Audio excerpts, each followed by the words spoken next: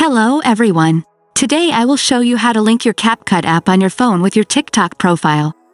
Let's get it done. To avoid complications, make sure you are logged into your main TikTok profile. If you are, open the CapCut app. Click on the avatar icon in the top left corner. Click on Manage Account. We have opened the settings page.